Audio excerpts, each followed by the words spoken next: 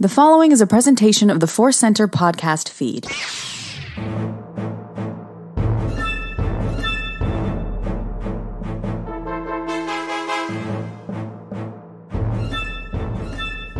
From the center of the galaxy, this is the ForceCenter podcast feed. I'm Ken Napzok. I'm Joseph Scrimshaw.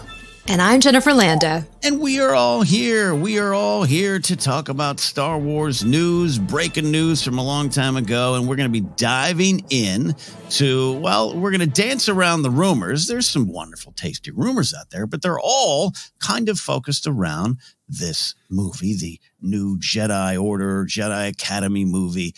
We're going to talk about that and celebrate it, ask some questions, and get to all of those wonderful things. But before we do that, I want to remind you that today's podcast is brought to you by Audible. Get a free audiobook download and a 30-day free trial at audibletrial.com/ForceCenter.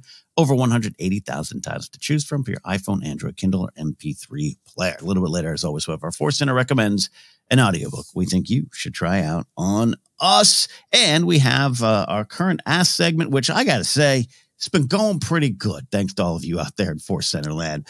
We've been asking directly to help the channel grow, support the channel, all those kind of cool things. And you're all just, I don't even want to say stepping up because that's kind of insulting. Like, step up, kid. That's not what I mean. But you're all just been there for us and we feel the love. So, Joseph, what is our current ask and what do we got going?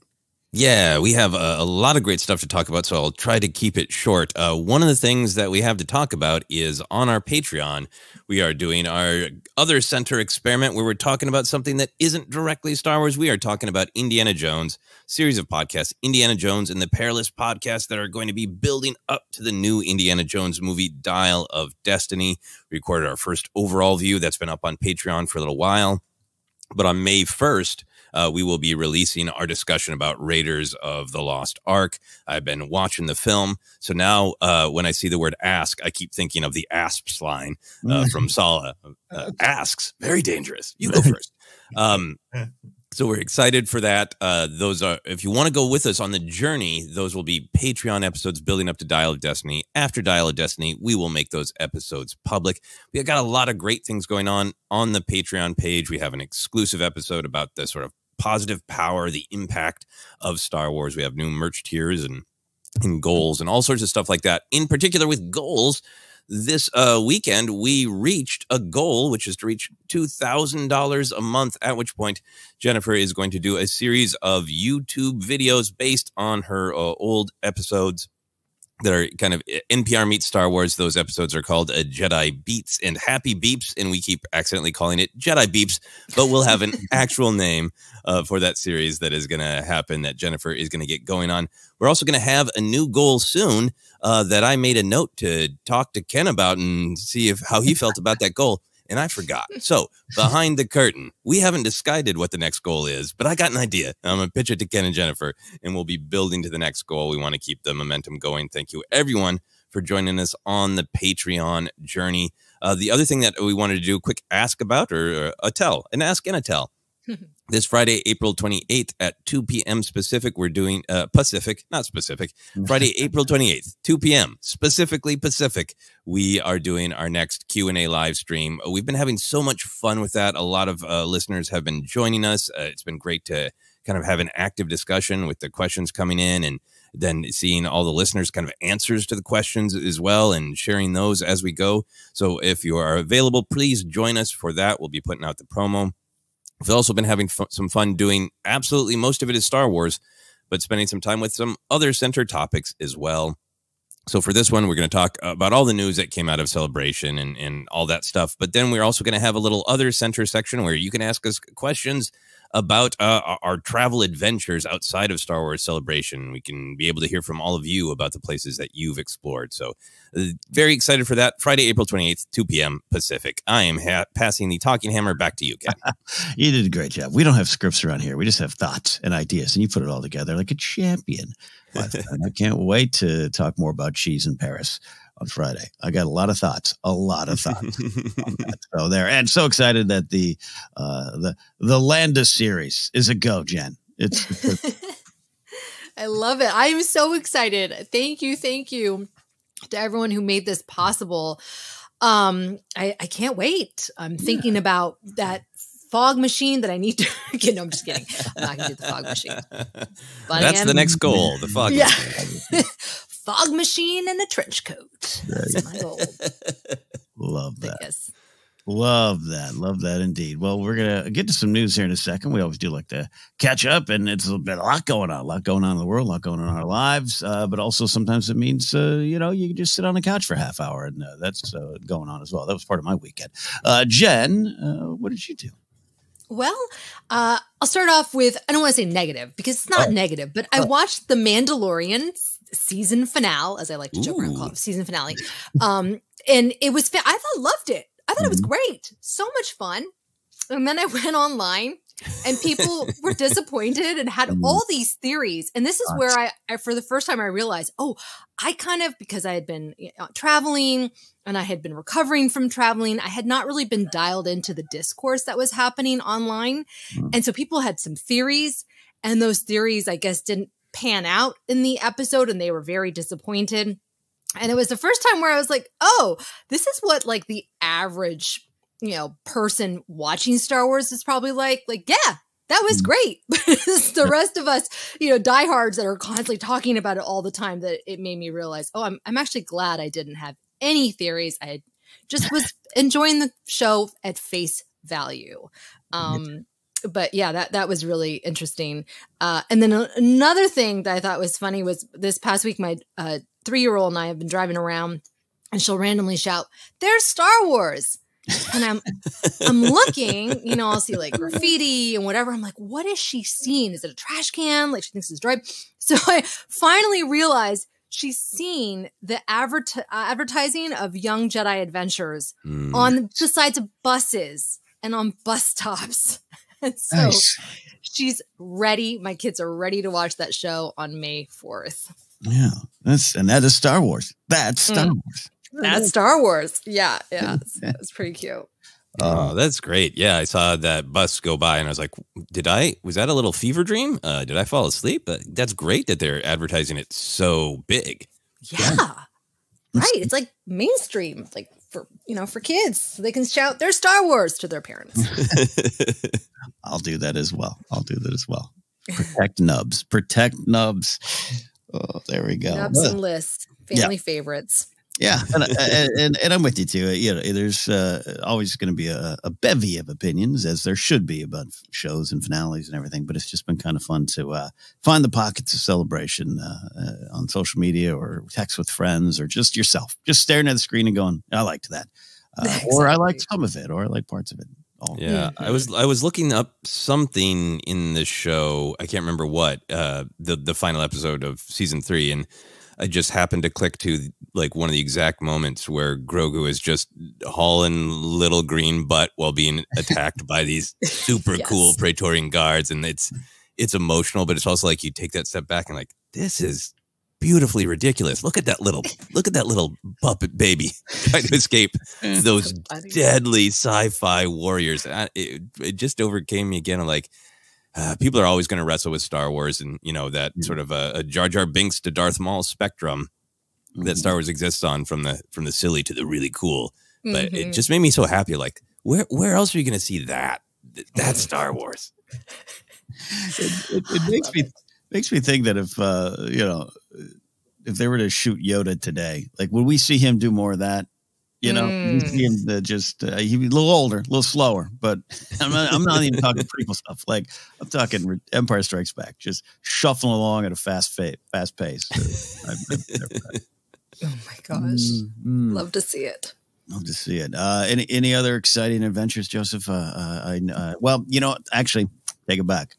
We did talk about this. I know what you're going to talk about. I'm going to say this. I didn't have many Star Wars adventures because I was busy kind of celebrating a birthday all through the week, and also just relaxing and recovering from travel. I read parts of Battle Scars yesterday out on my back, in my back patio underneath the sun on a cushioned reclined seat. That was good. And that was the Star Wars Adventures. But I did get, I've been noticing this has happened a couple times because of the Young Jedi Adventures and the advertising. Some friends of mine who are a little bit outside that bubble, fans, but don't live it every day, have been writing me and going, why are they doing a series on the younglings that Anakin kills? Oh, wow. It's happened a few times.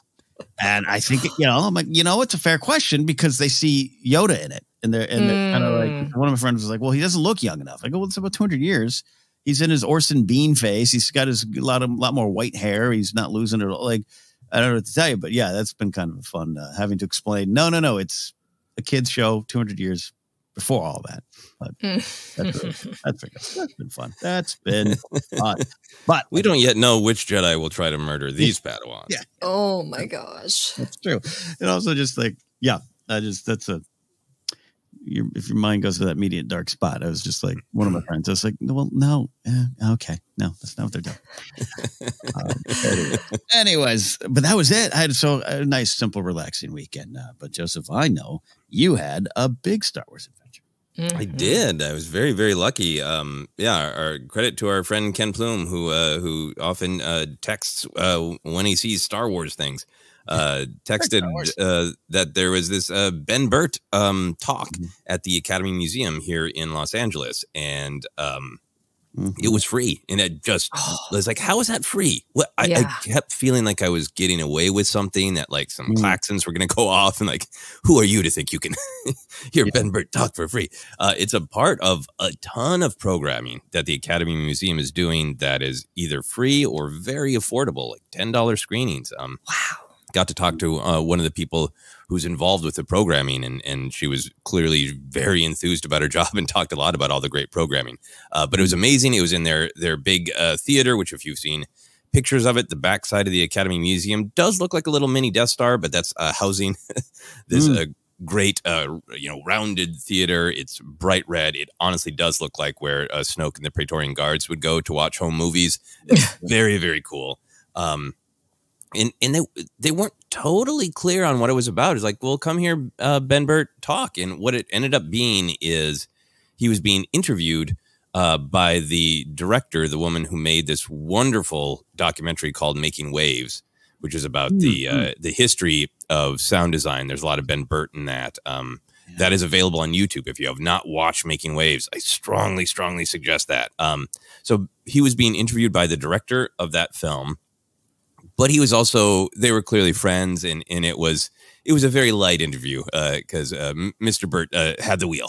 And what it ended up being was he was really talking about his life and his journey. And I think as many Star Wars fans know from seeing him on behind the scenes things, he is very funny, very insightful. He has a very sort of, to me, boyish attitude, like that he's still enthralled with sci-fi and fantasy and the magic of movie making. And he talked about that, about how he wanted to stay in this world because when he was a kid, he ran around with his friends in the neighborhood and pretended to be robots and pistol whip each other like they did in the Westerns. So he kept saying, like, just want to keep being a robot and pistol whip my friends. And then maybe that's not the best way to say it. But it was really fascinating because he did talk about his childhood. He did talk about his journey, but there was a real focus on what he wanted to talk about. He didn't say anything about lightsabers. He said, like, yeah, I edited the prequels, and that was about it. There was like one photo, and he moved on from like kind of a big deal. But there was a real focus on his love of R2, on Wall-E, on the exhibit that he made for the museum. It wasn't filmed. I guess he requested for it not to be filmed because he just wanted to share his journey. So I feel really lucky to be there. A couple of highlights that were really great to me. He made this film, I think, in college that was totally a Flash Gordon thing, starring himself, called Rod Flash Conquers Infinity. And yeah, Ben Burt plays Rod Flash, and he played like a clip of it, and it's got like the credits for the actors, and then it says also starring Vasquez Rocks in Bronson Canyon. Nice. Total, like, filmmaker, science fiction jokes. Anyway, kismet that he and Lucas found one another. The Star Wars stuff that he shared that was fresh to me is because they just hired him out of college. He wasn't in a union. He wasn't in Hollywood yet. Lucasfilm just called up, the college looking for, like, do you have a sound design person who's, basically real young that we can afford? Right. Like, Well, Ben Burt. So they technically hired him as a PA. So he was doing all the sound stuff, but he was doing a bunch of other stuff. So apparently he just had in the back of his, derpy little car, all of the concept art, all of Macquarie's original paintings. And Lucas would call him up and go like, hey, can you meet me at this studio? And Macquarie paintings just living in the back of his car. And like, as he puts it, like, yeah, we didn't know they'd be worth millions of dollars. We had no idea the film would be this successful. I think he joked like, we thought if we were really lucky, it would do well enough that we would be invited to Star Trek conventions. We talked about it a little bit, but he apparently picked Carrie Fisher up in Beverly Hills and drove her around for hair tests. Wow. Here in LA, and said, I wish we could remember what we talked about, but we had fun joking around. And he showed some amazing photos of different hairstyles. Apparently he ran the camera for the famous auditions. And he told a story about on a lunch break deciding that I could play Luke and recorded an audition for himself. Oh my gosh. And played it back and went, yeah, maybe it's not as strong as I thought. And then after lunch, Mark Hamill came in. Wow. Oh, perfect. So just all these really, really great stories. But I could go on and on. Just a sense of absolute love for filmmaking. He focused a lot on, he did want to be a director, and he has directed a bunch of like IMAX stuff. He talked about working on the Young Indiana Jones adventures being some of his happiest times because he got to write and direct and do sound and kind of do it all. So it was a great picture of just this legendary person, and getting to see them, both impressed by their career, but also kind of getting a little sense of them as a human. Final thing is he ended it by he has an exhibit at the Academy Museum called Behold. It is this great 330 degrees because it's almost a circle, but there's a hole for the door. So it's 330 degree. I think he called it something like 330 degree super cinemascope. It's a really moving montage of the history of storytelling about space and science fiction. And it's called Behold. And if you're in the LA area or you're just visiting and you love Star Wars, you love science fiction, it's really moving. It's really great. I highly, highly recommend it. But the end of the show was him playing a documentary he made about making Behold. And he joked that I was just spending too much time in the basement and I wanted my family to know what I was doing in the basement. So I made this documentary about making this. And the whole experience was great and beautiful. And I know I've been going on for a little while, but I just wanted to share a little bit of the picture of what he shared with interesting Star Wars facts, and just what a great and interesting person he is and how important he is to the legend of Star Wars. Oh, absolutely. I've listened to the Jedi Beat episode by Jennifer. I know it's important. No, and I had talked with you and our buddy Hal Lublin after this event. He was there as well, and both of you expressed the same thing. I thought I've heard all the stories, but no, you have more to tell. That's just fascinating. Love that. Yeah. Thank you for letting me share. No. Yeah. Sounds amazing. ForceCenter on the scene at the Ben Burt. Yeah. All right, let's get into some news here, though. I'll say it's not direct news. We're just talking about some stuff that's swirling up here. We are going to begin here with, we have this wonderful announcement coming out of Star Wars Celebration. 3 Star Wars movies. We got Dawn of the Jedi, the Filoni New Republic era movie, and, this new Jedi Order movie. This is a Sharmeen Obaid Chinoy film. And naturally, with after the announcement of Daisy Ridley coming back as Rey, the John Boyega rumors have arrived and they're swirling. And we're going to not dive directly into the rumors. We're going to talk about the idea. We have mentioned this before, so it's kind of a permanent record kind of episode. Let's get this out here now. And naturally, the desire to see Boyega return to the role of Finn is strong following this announcement at Star Wars Celebration.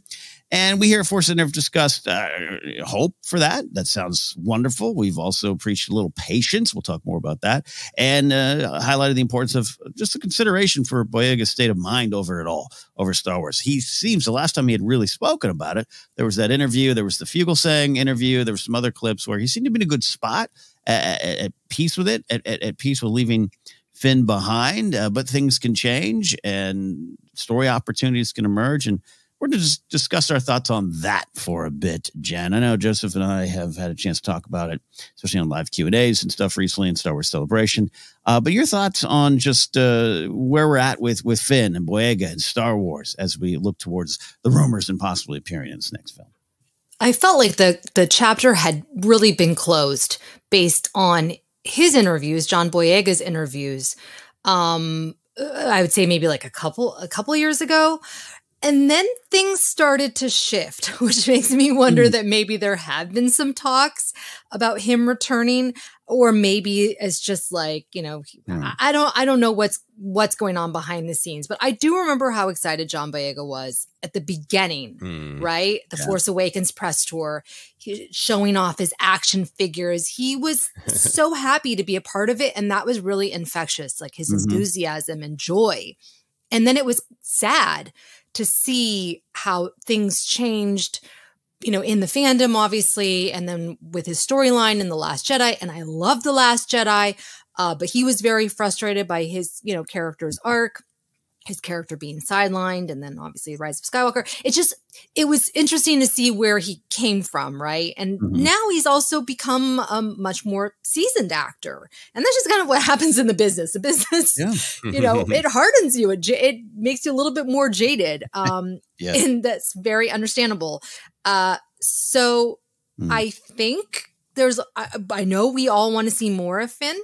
And I think now he's maybe open to the possibility, if it's right. Yeah, no, all that kind of tracks and makes sense. And yeah, I for one, I just didn't think there'd be this opportunity. It was always a joke, right? Oh, they'll do a quote episode 10 in 30 years and then we'll see. But to have, we're going to talk about this quote episode 10 factor of it here in the second half of the show here. But we have an opportunity, and maybe if we're surprised, I got to imagine he might be surprised too. And if you get a chance to go back and do some more things or do some differently, and I personally speak for myself, I understand some of maybe even his frustrations and don't think he's wrong about the sideline thing. It definitely changed, the focus changed, but I just also love what his character is about, what his character has to do and say in the movie and represent. So there's a lot there too. But Joseph, I want to get you in on this too, because I always never want to speak for you, but also had these discussions about the patience factor of this. Let's just enjoy the announcement of Daisy Ridley coming back. And I think a lot of people are and still are. But naturally the questions would follow, and maybe there'd be the right time for the questions, or just kind of, hey, let's see what John thinks, that he owes it to us, or is going to go out on another interview and be like, here's what I'm thinking. But anyways, am I off base on this kind of like patience? Yeah, no, I totally understand people who feel connected to Finn. The importance of Finn are pulling for John Boyega, want more Finn. I do not want to rain on anyone's parade. I want more Finn too, but I want Finn and John Boyega when it is right for Boyega and when it is right for Finn. And I think that's for me where the patience and the hope comes from. So for me, the first question is, does John Boyega want to come back? That's the most essential thing. Is he happy with his story? The next thing is, which we're going to talk about a lot, so I will keep it very short. What is the movie? Does Finn make sense in the movie? Is this a place where Finn can be celebrated and highlighted? Or would it end up being a story where he's not the focus? And that is actually even more frustrating, to just have him kind of in the background. So that's a big question to me. And then the other part of the number 3 on the patience list is, I continue to be excited about just the fact that Lucasfilm wants to cover this territory, wants to say, we are going to go beyond Rise of Skywalker in a big way. We're going to define this era. We're going to create 15 years in which any one of those 15 years, there can be a Finn story. Just the existence of this movie, even if Finn is not in it, creates the opportunity for Finn storytelling. Yes. Yeah. Jen, you're excited about that too, because I like that idea too. Not that I'm pitching a Finn Disney Plus series, but it's just the world of possibilities exist if they're going into this era, right, Jen? It's like opportunities.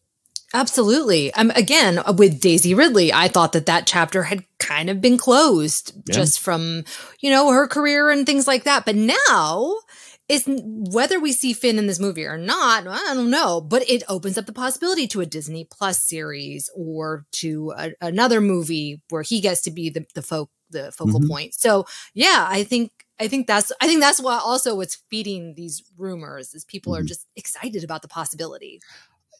Yeah, and that's where I go with it right from the start. I'm not surprised by these questions it was a hashtag at Celebration, right? Coming out of it, or at least locally, as some of those hashtags are a little localized. But yeah, no, absolutely. And he's not the only one I have questions about. If we're only going 15 years in the future in the storyline, a lot of these players are still on the field.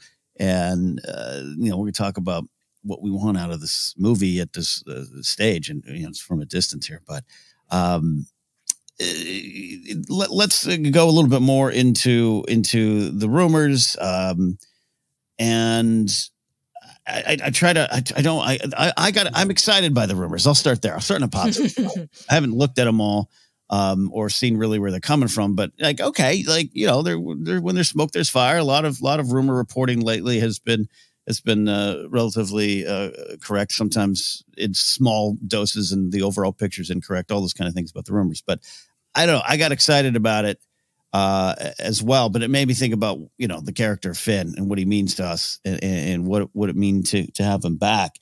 And I think it's a wonderful, not second chance, a continued chance to dive more into the story and take the promise of the character, especially in Rise of Skywalker, with some of the things that were going to be revealed around him or things he was hinting at, and get a chance to just explore it a little bit more. It's kind of a continuation of what Joseph, what you were saying, the opportunities, the story, Yeah. So anyways, what do you all think about just the rumors? Do you even have any reaction to the rumors, Joseph? Are you squashing them in your heart? I do. I have a strong reaction to the rumor that is, I'm trying to think the right way to phrase this. Why do we care about rumors? I guess I want to take a beat and analyze that. I sound like Frasier. Let's all take a beat. The value to me of rumors is that if it's something you want, like John Boyega returning as Finn, either in this movie or somewhere else, that's what I want. So I am excited by that rumor. But then I think, rumors have a shelf date, and you look back and, well, this person was rumored. How exciting is it that this person was rumored to be in John Wick 2? Well, that movie came out years ago, and we all know how it worked out. So I think there is also this part of rumors where they can start to become detached from the thing that we truly care about, which is the character going to return? Is the actor going to return? That's exciting. What would that mean for the story? That's all exciting. But when do rumors become detached from the thing we're actually excited about and just become kind of this this game of who's got their finger on the pulse, who's right? So I'm excited about the possibility of John Boyega coming back. I'm excited about Finn coming back as a rumor. But I also just want to not have that slip into just a game of who's winning the rumor wars, because rumors have a shelf life that is, not great. And we've talked about this before, but I just want to say this quickly. I take every rumor at this point with not a grain of salt, but a dump truck of salt. I think of these kinds of rumors like weather reports, that they are, a lot of these sources are consistent, and they get things right and they get things wrong, but they get a lot of things right. And like a weather report, I believe this is true right now. Yes. And it might be wrong in 5 bleeping minutes. I think some of these same threads had what I think was probably very accurate reporting at the time, that when a version of this story was being written by Lindelof and Justin Britt Gibson, that a star was attached. And then there was a rumor that star might be Yahya Abdul-Mateen II, who I enjoy as an actor. So I'd be very excited by that rumor that he was attached. And maybe he was, but that was the weather. And it was 71 degrees that day. And now it's 89 degrees. And it's not true anymore. And that had value then. It was true, but it's not true to what we're going to see on screen, because things move fast in Hollywood. Yeah, it's a current of water that takes us different places, Jen. You know what I mean? Oh my gosh. It reminds me of Succession, the Succession episode last night, right? Because unless you're in the room, there are meetings, there are calls that are happening. Things are constantly changing. And a lot of times there's a lot of yeses or like, yeah, maybe, or nobody really wants to upset each other in Hollywood. And so it's always like, oh yeah, of course. Yeah, send me that. Sure. I'll take a look at that. Which means, I'm not going to take a look at that. So yeah, I think it makes sense that the original actor left after Damon Lindelof's departure. So yeah, okay, that. And the person who's been kind of fueling these rumors, he's been kind of right. But as we've been talking about, it moves so fast. It might be right, a week ago. But by then something new has happened. It's interesting because nobody's mentioning bringing back Poe as much as they are talking about bringing back Finn. And I think that there is like a wishful thinking because his character was sidelined in The Last Jedi, that people want more from that character. They feel like it's like untapped potential. And that's why they're like, bring him back. And then, maybe the reporter is then going and trying to find out from their sources, hey, what about Finn? And they're like, oh yeah, they've been having calls with John Boyega. Oh, he's coming back. And that's how the game of telephone begins. Yeah. And we're all about, because this is a positive rumor. To almost to your point, Joseph. Yeah. It's like, yeah, that's what I said. I saw some stuff start to emerge, and I was like, oh, that'd be great. That'd be great. And then, I want to stay steadfast in my thoughts on the rumor reporting, because if it's a negative one, I'd be upset today. You know what I mean? And I got to remind myself to just kind of find that Qui-Gon balance, I guess, of the rumors, because it could all change, and this could create expectations. Maybe this is nothing new for a ForceCenter discussion, but it could create expectations for Finn being in this movie. And then if he's not, there's going to be a lot of people hurt and disappointed that just wouldn't be fair to them, to Boyega, to the film, or everything, if it's just being cooked. Let's think get cooked in the kitchen first. A little bit more. But again, this is all being driven by excitement, because there's so much excitement coming up with the announcement. I think the announcement at Celebration was handled wonderfully. It was so fun and dramatic and exciting. So I think we want to experience that here. So anyways, it all comes from a good spot, but a lot of times it's not. So that's part of the pause. Yeah.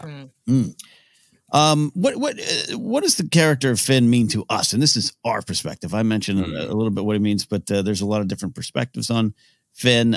So it might be, what does he mean to us in our hearts, but also our minds, Joseph, of this character all these years later?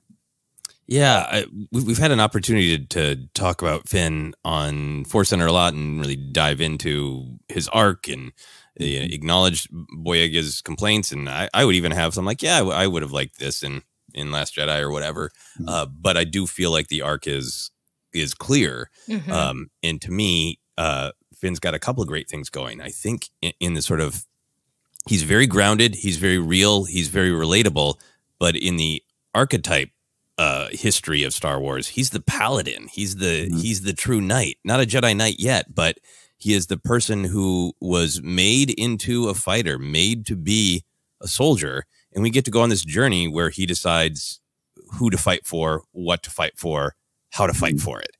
But all along the way, it's the sort of, he's going to fight. He tries to walk away from it, and he again and again, and he can't. He wants to run away with Rey in The Force Awakens, just run away from it all.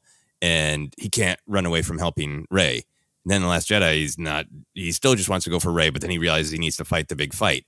And then in The Rise of Skywalker, he's committed to the fight, but he needs to keep everybody together. And he's still making choices about when he can't turn away, when he must, face the mythical dragon and say, this far and no farther. I think that's one of the things that's so great about his arc, from Maz claiming she sees the eyes of someone who wants to run away to him saying, I can't run away. I need to know that the First Order can never take another child. That's the paladin. That's the true knight. And then there's also this part of him that's so grounded and so real in, I think, is there throughout his story, but gets crystallized in Rise of Skywalker, that he's intuitive, that his gift is to be truly, truly connected to his own instincts, to how other people are feeling, to what other people need. We've talked a lot about all the literal physical images in Rise of Skywalker, where he's the one who's bringing people together. He's the one who's holding everybody together. I think it connects him to Leia in a great way with her Force abilities being very intuitive.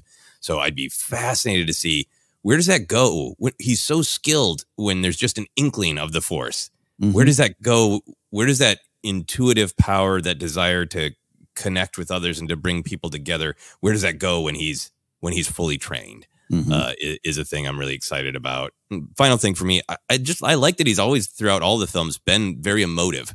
When he's joyful, he's joyful. When he's frustrated, he's really frustrated. He's a character who's just, his emotions are on the surface. Yeah. So it's fun to imagine him as like a Jedi Master who is not like totally, po-face, not Poe Dameron, totally still-faced and quiet and serene, but like a Jedi Master is like, it's the Force, it's everywhere, it's loud, it's fun, let's joke around, let's feel things, I was going to say, like a particularly joyful Jedi. Not that we haven't had, we've had Kit Fisto and his smile. We've had Quinlan Buck.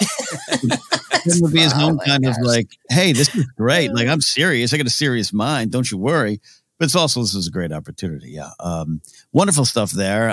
Jen, I'll ask you the same question. I'll just throw in quickly for me. This is a my perspective thing.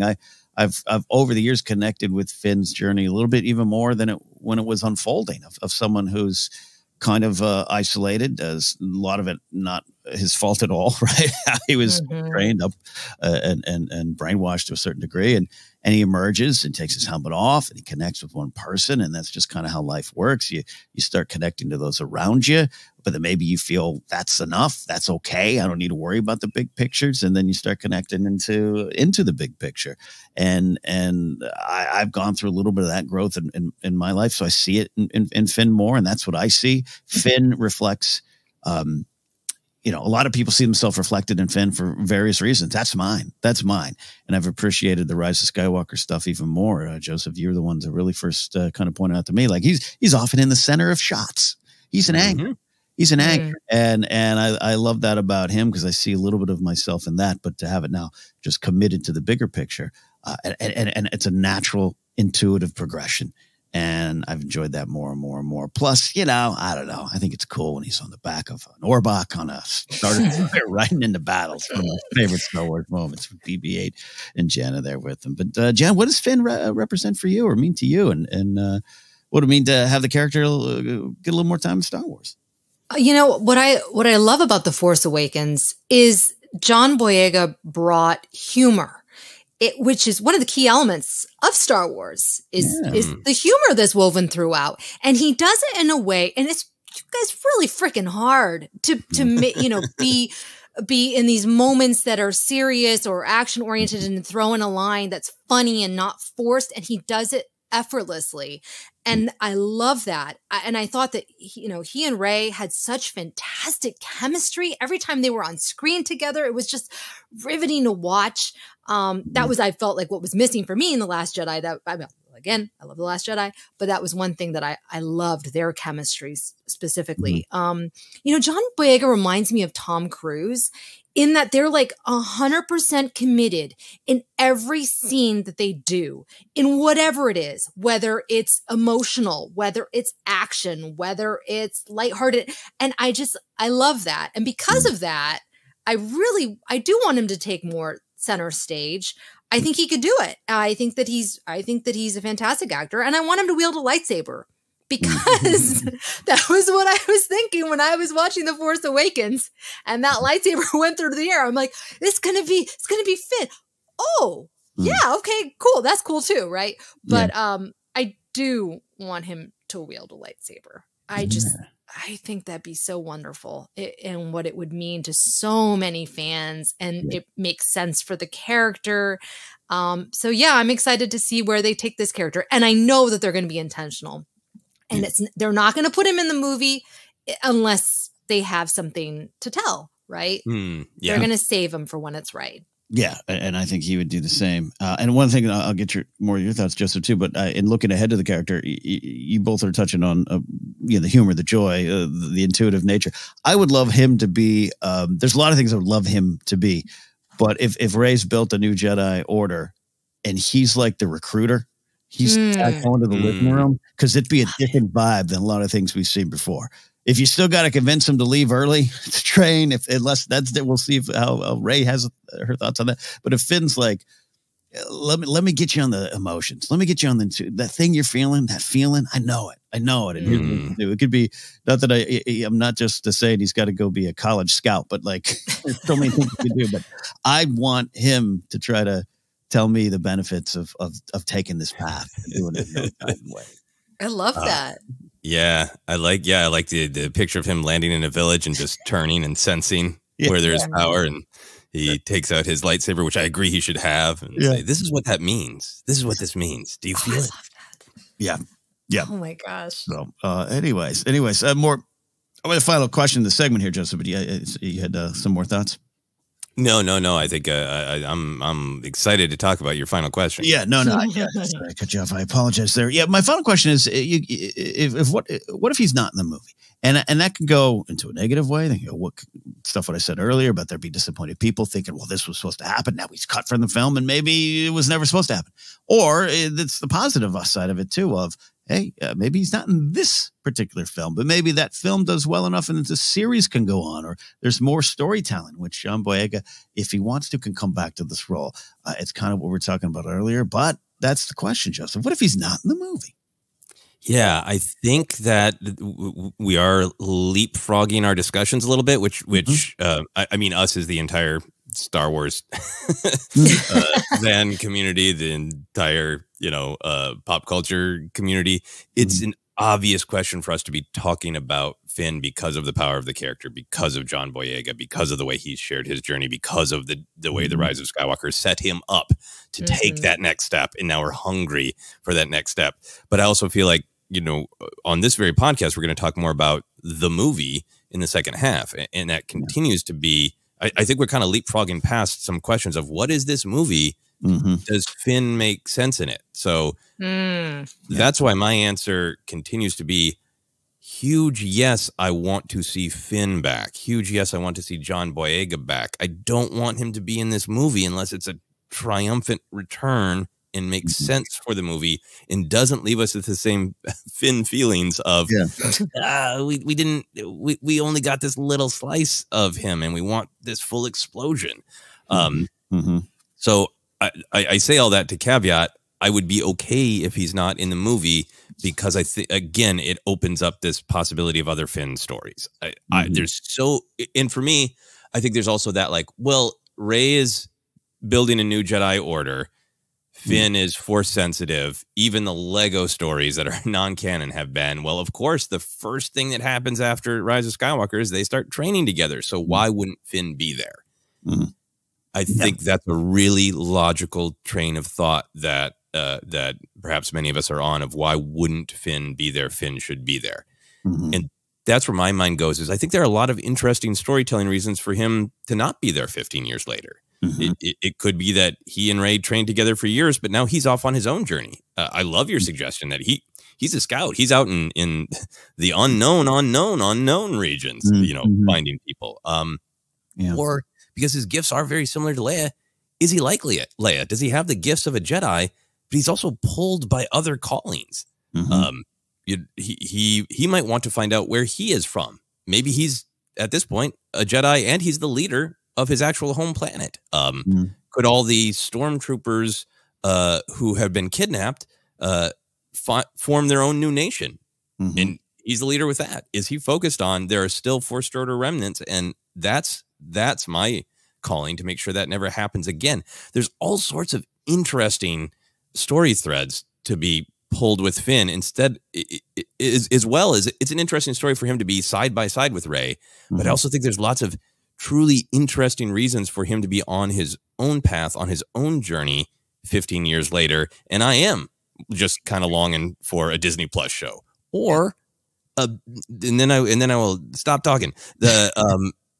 A huge thing that we kind of haven't had time to talk about on ForceCenter is, it's great that Lucasfilm announced 3 movies in 3 eras, but there's still that question of how does that work in modern Hollywood? We don't announce trilogies anymore because everything moves too fast, and you can't be tied to 2 trilogies if a movie stumbles.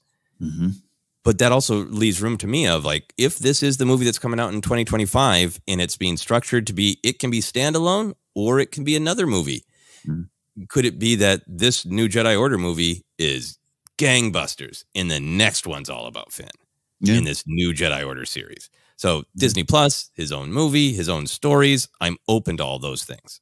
No, I am indeed. And, that old question that was emerging before, well, Disney Plus was could there be 2 Star Wars films a year? And I've flip-flopped on that over the years. But now you're in an era where I don't want 3 a year, but like if they're in decidedly different eras, I think the mindset would be a little bit more open to, December we get Rey, now we get Finn, and then in May we get the Dawn of the Jedi. That kind of vibe could work. It could be different. All wonderful stuff there. Yeah, this idea, him getting into politics of any kind is fascinating for a character that at one point was not involved. Again, some of it a lot of it not his fault, but then later on, that struggle.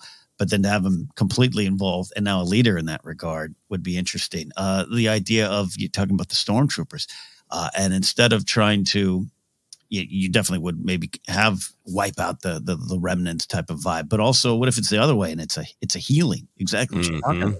With those who were affected, those who were taken from their families, taken from their identities, their origins, the Lando and Janna of it all. And there's another character that could be right by his side while this is going on. Him going around the galaxy healing is a pretty interesting thing.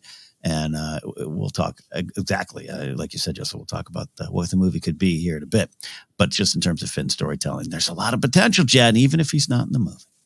Even if he's not in the movie. And, it's hard because I feel like I have this kid-like, impatience. I want it now. I want this. And Lucasfilm's like my parent. It's like, don't worry, it's coming, right? Like for years, we're like, we want a live action Ahsoka.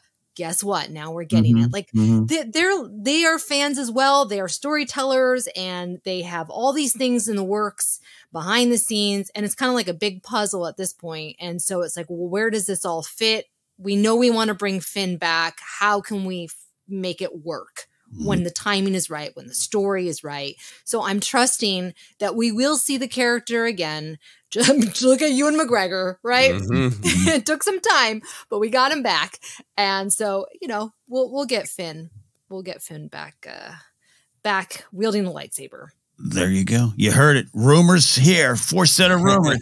We'll get Finn back. But hey, I think it makes a lot of sense. I think Daisy was a big key piece to the puzzle. There's a lot of key pieces to the puzzle, but I think that was an important one. But I do agree with Joseph. That doesn't necessarily mean we want Finn to stand in the shadows. We want the spotlight on this character. So we'll see. But that begs the question of what is this next movie going to be about? And we're going to dive into that. We're going to take a quick break. But before we do, we are going to have a ForceCenter recommends an audiobook that we think you should try out, but a hardcover book I've started reading. Joseph, what do we got?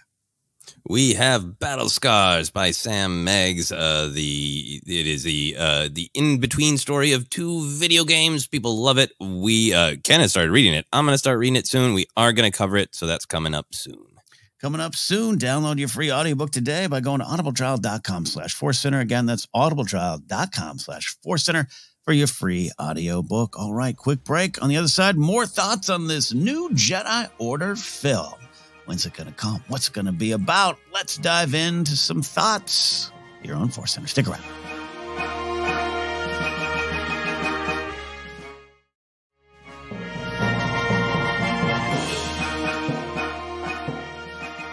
Welcome back to ForceCenter, the big show, the main show, the superstar story of our fleet is what we used to say about it, but this is just our news show there. But every once in a while, words flow into my mind. All right, we're going to have more thoughts on the new Jedi Order film. Like I said, not really going off specific news here, but this was shared in our very own Discord. I think it was our buddy Mark Knope. Maybe it was someone else. I don't know. I apologize. But a Twitter, and Joseph and I, we both kind of looked for the source. The actual full interview cuts off to about a minute. Someone under the username scavenger_Jakku tweeted out this clip. It's kind of this random clip of Sharmeen Obaid Chinoy talking, and she says she is directing the, quote, next Star Wars film. So I want to start right there. We're going to dive into what this could be. But, Joseph, you have some other information to back this up as well. If we take that on face value, and this is a 2025 film, are we happy with that? I mean, yes, we're happy about a new movie, but is that what we wanted? Does it make sense? Or should the new Jedi Order come later? And again, should we, Joseph, take this on face value? I think that this is seems like the weather reports. This is true now. Yes. If this is the script that Stephen Knight is working on, Kathleen Kennedy gave some quotes about he's working on it. Should be done around end of May. It's the next step in this. We've been working on it for a long time. But I understand why people are reacting to this. There's such a flood of news during Star Wars Celebration. It's hard to track everything, but I was really looking for Sharmeen Obaid Chinoy's quotes that she actually said on stage about what the movie was. Turns out on Instagram on April 7th, she put out an Instagram post about her experience.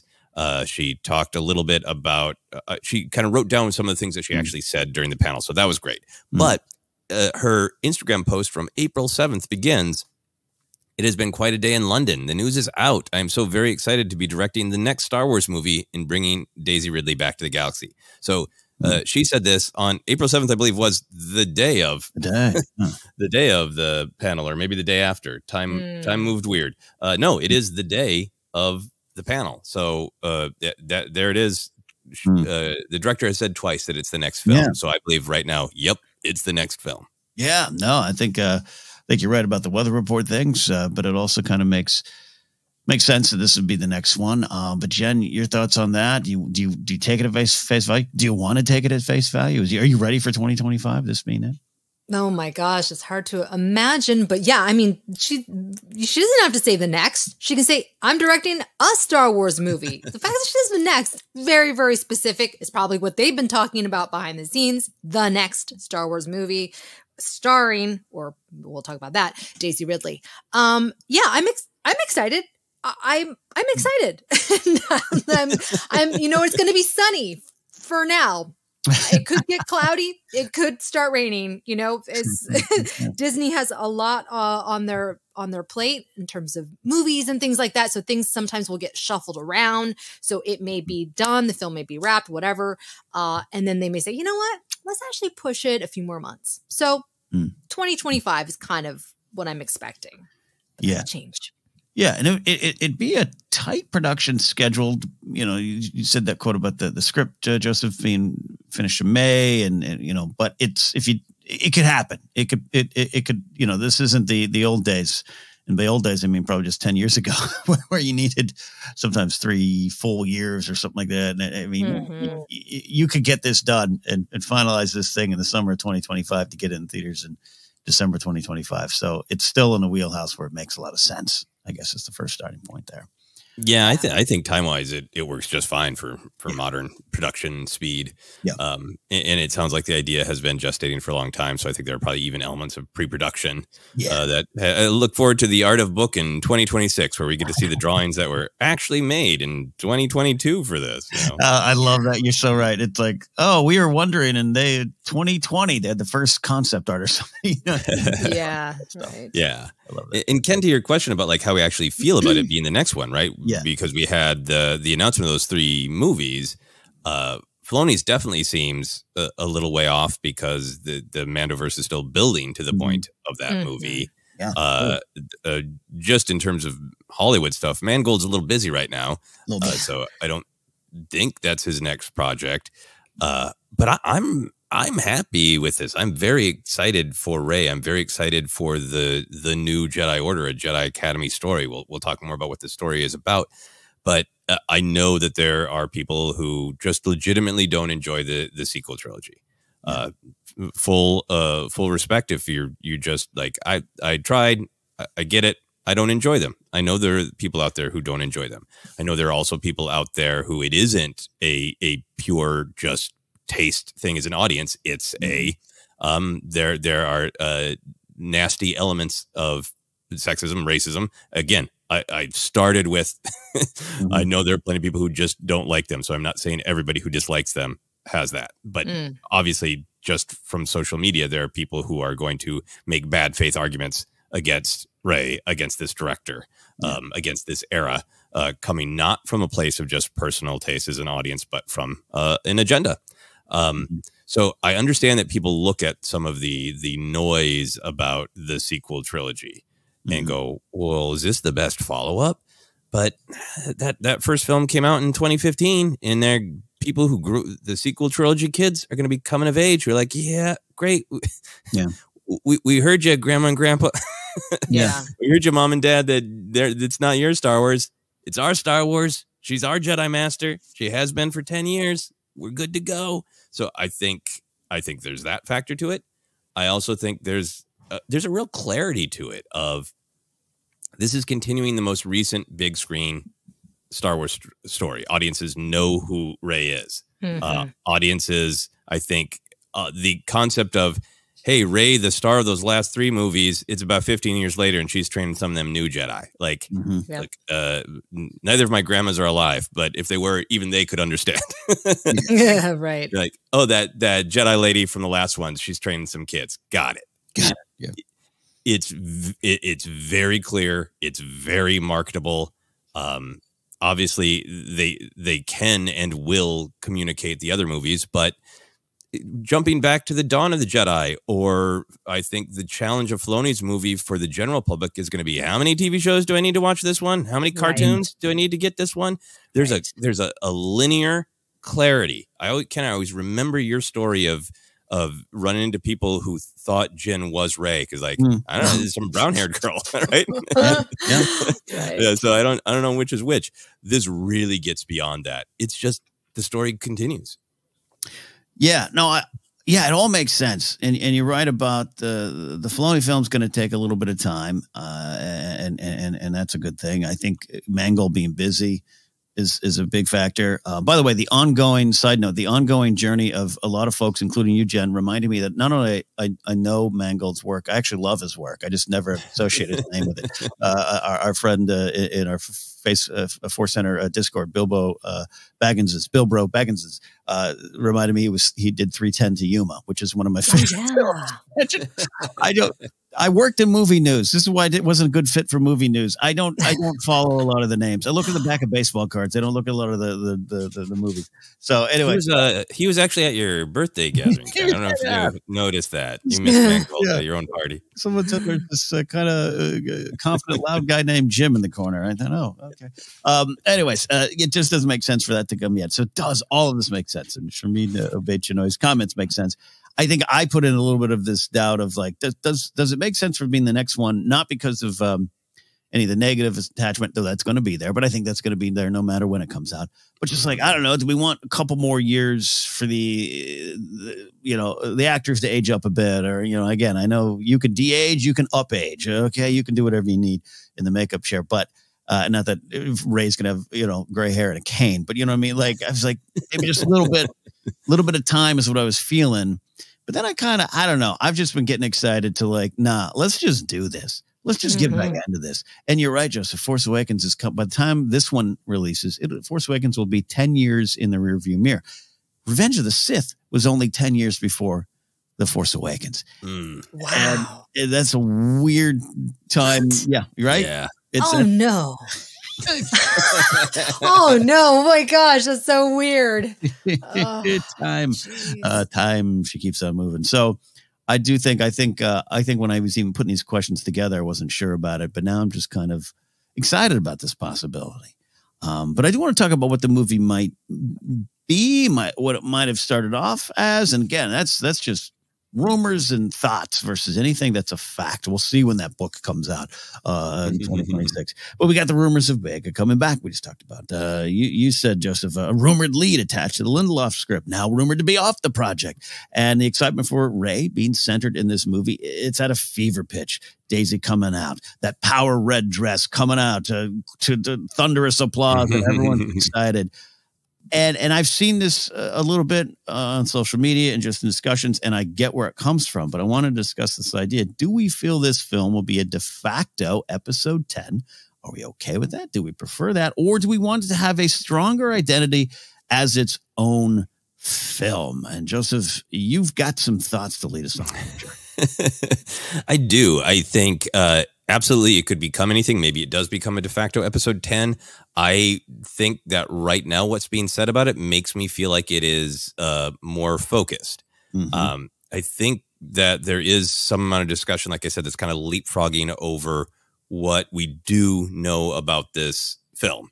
And I want to take just a moment to read the rest of the director's Instagram post, which I think is, to my memory, is very clear to what she actually said on stage. Mm-hmm. She said, "I have always been attracted to the hero's journey, and the world definitely needs more heroes. The blueprints of the heroes we see on screen are rooted in reality. I've spent my life meeting real-life heroes who have overcome the most oppressive empires and battled impossible odds, and that, to me, is the heart of Star Wars, which is why I was attracted to the promise of a new Jedi Order and why I'm particularly excited about being immersed inside a Jedi Academy with a powerful Jedi Master." Mm-hmm. That from the director right now is what we know about the film. And I so understand getting excited about the rumor of Finn. I so understand having the discussion that we're having now of, well, if Finn is in it, then why not Poe 2? How is this not just episode 10 if there's something, a galactic threat against the Jedi?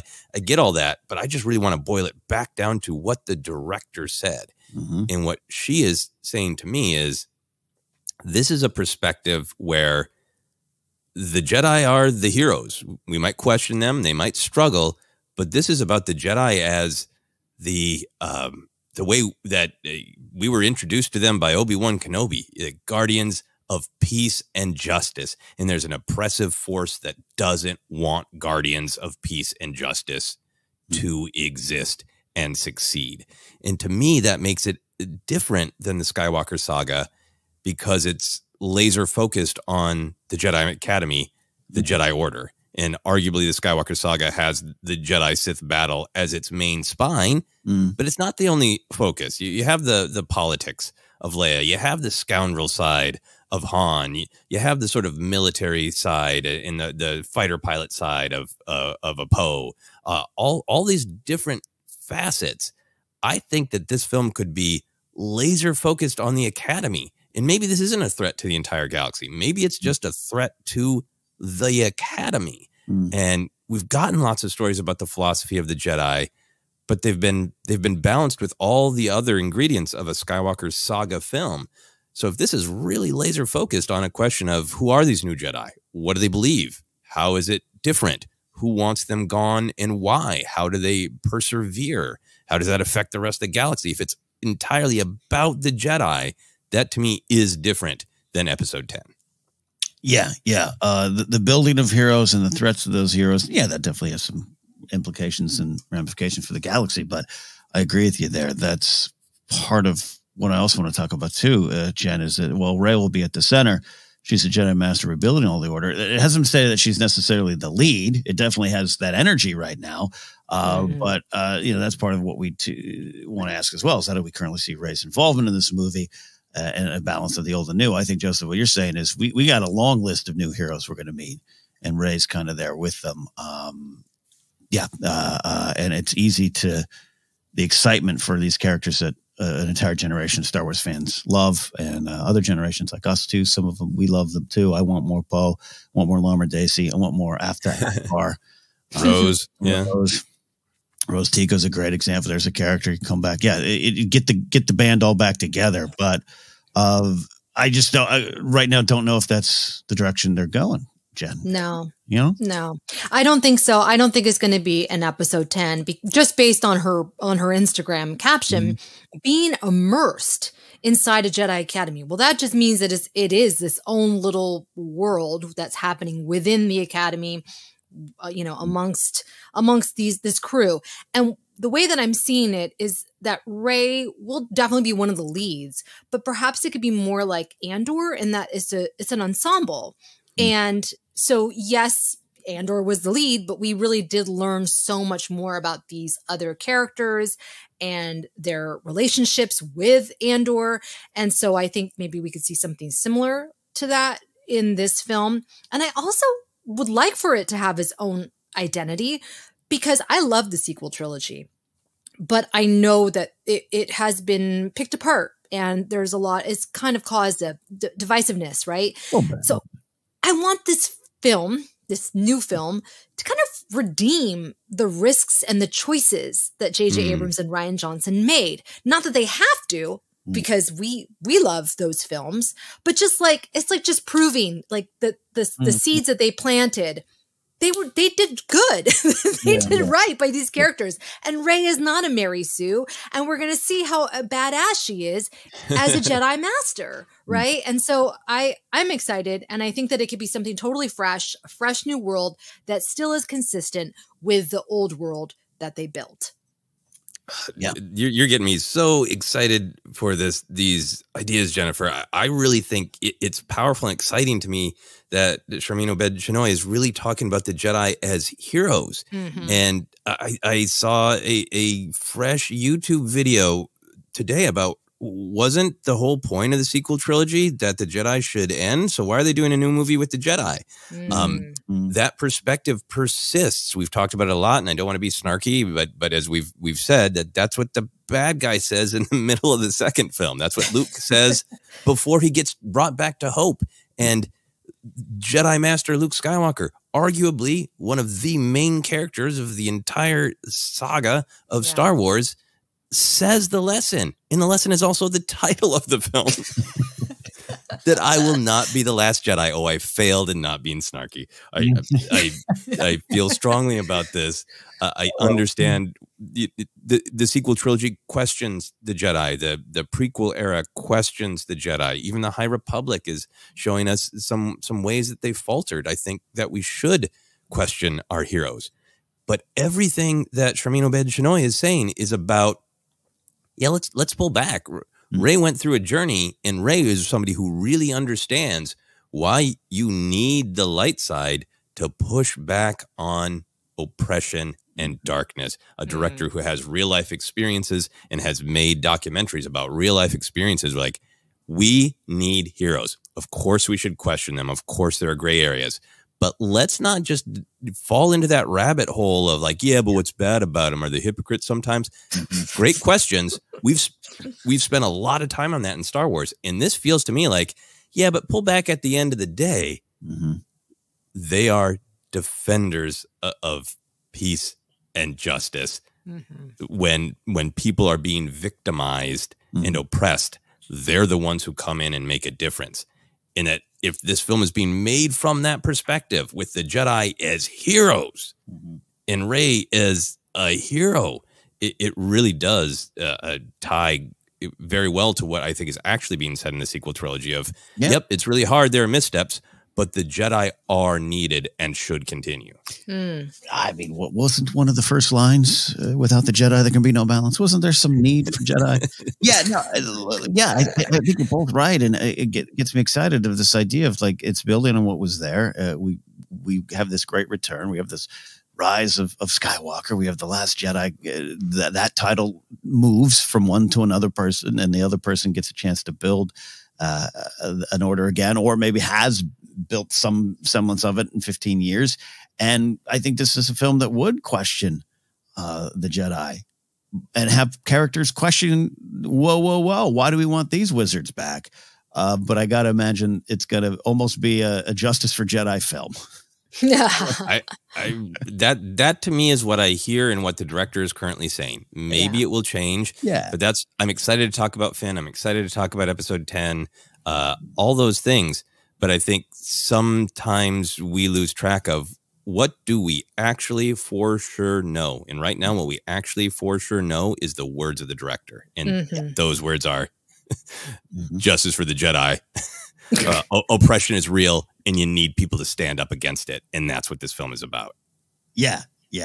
Look, and I think we definitely want to try to avoid being too snarky, but it's part of my frustration a lot of times with, I'm all here to support everyone's right to their opinion about some films, but when that is something that's put out there on social media, but I thought these films said the Jedi should end, and it's like that's the wrong answer. That's no longer an opinion. You're stating something that's against what the movie was stating. Watch all of it. It's hard not to be, just quite frankly, an a-hole about it. And I'm trying to be better. I'll be better with it. But, I feel it's part of my frustration that maybe seeps through even on some ForceCenter in the last 6 months, where I'm just like constantly rubbing my furrowed brow of that's not what it said. But this can be a movie that can maybe drive that point home. Hopefully, maybe we'll see. Yeah. Got some distance to it. We're not quite there yet, but news will start emerging. And as far as the rumors and everything like that, it can be fun. It can be exciting. We're going to start getting more and more casting things, and some of it might be official. We'll hold on to the official news as long as we can. But sometimes, like this week, it's just the rumors swirling there. Any final thoughts here? We got a lot going on. I do want to, we talked a lot about Rey's involvement with this movie and to the level the character will be featured. Was she a lead? And how do you want to find the balance? I think we've answered some of that already. But Jen, final thoughts on all that before we move on.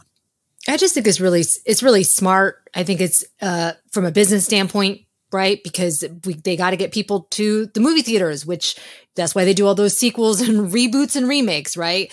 But here they're taking a character that is beloved and they're going to create a new story around her. It's a win-win for fans and non-fans alike. Yeah. I do think right now for me, even above the Finn question, the biggest question of the film is what is Rey's role? Yeah. Obviously, the way, again, that the director introduced the film is saying it's about this Jedi Academy and there's a Jedi Master. Do you want to meet the Jedi Master? And yeah, there isn't anything it's saying. And the main character and the person who goes on a journey and changes is Rey. So the biggest question for me is how much is Rey the focus versus the new students? Or as Jennifer so wisely said, comparing it to like Andor, is it an ensemble piece where they're equally the main characters, where Rey and some of the younger Jedi are equally main characters? I'm really interested in that. I really think since they put Rey across in such a big way at the panel that I want her to be a heavy focus of the film. But quickly, to me, there are two ways to look at that in terms of, is Rey the main character? Are we talking screen time, or are we talking Rey is the character who goes on a journey, or is she steadfast in it's the younger Jedi who go on the journey? Historically, looking at Star Wars, you can look at the prequels and say, is Obi-Wan one of the main characters? Like, absolutely, Obi-Wan is one of the main characters in terms of screen time. We spend a lot of time with him. He goes on a little bit of a journey in that he's young and brash in the Phantom Menace, and he learns a little bit and becomes solid, but then he's solid in Revenge of the Sith and he has to make a hard choice. So he goes through a lot, but he's not the focus. Anakin changing is the focus, but he's on screen a lot. So is Rey in a little bit of an Obi-Wan in the prequels role where like she's all over the screen, but she's not the one going through something. She's in a mentor role the way Obi-Wan is in the prequels. Or is it a little bit more of Luke in The Last Jedi where Rey is also going on a journey? She is fully formed as a Jedi, but does she have to go through conflict and crisis and emerge changed to become a teacher? And they're the two different paths where Rey is in the film a ton, but it's about screen time and about being a steadfast mentor, or it's about her journey to become the teacher she needs to be. And I don't know which one I want right now, which is exciting. Or any versions. No, love that there. And look, there's something to be said, Jen, about Star Wars star power, and Daisy Ridley's got it. And that's why the announcement was so just warm and received well by those in attendance and those around the world. It makes a lot of sense, but I like Joseph's points there. She could be the lead in many different ways. That's right. Yeah. All right. There we go. We'll find out soon enough. I think things will start emerging at a quicker pace here soon enough. This production schedule that we're quite frankly imagining. We don't know the production schedule, but it could be there. All right, that's a look at Star Wars news. Our discussions around things based in the news headlines there. Before we get out of here, we got This Week in Star Wars History, looking ahead to Star Wars Past. And there's a good chance we talked about this one before. I was trying to remember. We're in that cycle of sometimes things pop up again on the old Star Wars, This Day in Star Wars History. And I go, ooh, and I go, oh, wait, maybe we did talk about that. But I think it's a good week to talk about this again. On April 29, 2014, the first ever official photo, the Episode 7 cast was released on StarWars.com. Of course, this was the famous black and white photo following a script read with all of the cast in a large circle, including R2-D2 in a box just over the shoulder of J.J. Abrams. The cast members, the photo created quite a stir, I should say, the mixture of excitement and a little bit of controversy. The lack of female cast members as compared to the males in the cast stood out and was, for me, I'm saying, from my perspective, the first time in the Disney era that Star Wars had to answer some important questions from the fandom at large. Prior to this, the announcement in 2012, this was the first of like, hey, the world's changing. The fandom's kind of expectations are changing for the better. And you Star Wars have to kind of be aware of that. So those important issues aside, and you can definitely bring them up. The photo also contained a world of possibilities, and the speculations came pouring out of it. Star Wars is back, and we now have the photo to match the hype. So what were our thoughts then, and what does it do to our minds now, all these years later, Jen? And I do mean all these years later. Oh my gosh, it's hard to believe. But I was excited back then, and I thought it was thrilling to see the old cast with the new cast, Daisy and Carrie chatting. Adam Driver looks, for a fresh face. He's smiling. Mark Hamill, Anthony Daniels. And then I started noticing the lack of women. But, I was really focused actually more on celebrating that there was a young Black actor and a Latino actor that were in the main cast of Star Wars. That was a huge, huge win. And then I remember shortly after they announced that Lupita Nyong'o and Gwendolyn Christie were going to be joining. And of course, their faces ended up being covered, but you guys know how I feel about faces being covered in Star Wars. But that was a beginning where I was starting to look at things from a different perspective. And I remember saying to my husband, I was like, well, this is kind of a bummer. Yes, this is wonderful on the one hand to have some diversity, but at the same time, there's not enough women. And my husband, who, disclaimer, he is a white man. And he was like, look, and he actually is a community organizer and he deals with a lot of social justice issues. And he's like, look, this is huge this is big deal to have, John Boyega in the main cast, Oscar Isaac. He's like, you have to think of it like a giant ship. And the ship is trying to steer another direction. It's going to be slow. You have to celebrate these wins. And yes, you can still want more and push for more, but we have to also celebrate a victory like this. And look at us now. The diversity on screen and behind the camera it's incredible. And it's like, okay, this going back to that theme of patience, right? But at the same time, I do also think that the outcry from fans also maybe steered them a little bit faster in that direction. I'd like to think so. No, wonderful thoughts. Absolutely wonderful thoughts. And this is why this photo does beg continued conversation over the years. There's a lot of truth, I think, in what you're saying all the way through. But even what your husband's saying is, I think I had a little bit more of that perspective, but it wasn't, it was just kind of like, hey, everyone, you calm down. We're not done with the cast and everything. But that's not necessarily the right approach when people needed to point something out that they were seeing. And I do think it spurned change. I do think it spurned change in JJ a little bit, or at least to go, oh crap, you're right. But also, small changes still change, and I wish everything changed fast. That's just not the way of it, not the way in our own lives, not the way in society, unfortunately. So I think there was a lot of different ways to look at it there. And for me, again, it was the first time. It was the first time for me. I was working in the space, doing podcasts, covering news. And the first time I kind of felt this like, oh, I ain't the only one at this party. And that was important for me to pick up on. I have nothing to looking back and trying to remember all the things I said. I remember talking about this on one particular podcast. Like, I don't know, I probably didn't answer it the best way. Probably would answer it in a different way. But that's part of the lesson of this photo for me too, just on the issues of it there. And the excitement that emerged was downright fun, Joseph. Mm-hmm. Yeah, no, I think it was a great, amazing moment for Star Wars fandom. I think definitely from my perspective as somebody who grew up with the original trilogy, to see them back and to see them all in a room together. And I remember studying who's sitting next to who appears to be laughing. What are they talking about? The quality of the coffee? Are they talking about the Force? Who knows?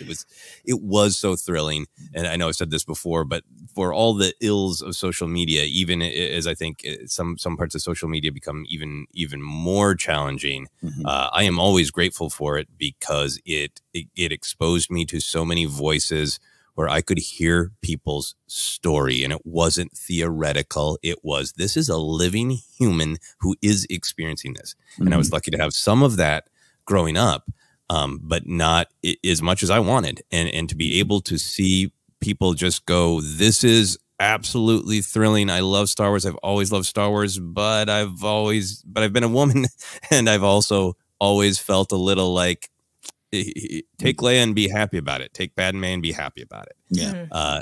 And to hear that experience on social media was really powerful. I've had many experiences like that, many moments like that, but this was a powerful one to go, right, I can be excited about this, but I can also respect the voices who are pushing for we need to know that the ship is turning.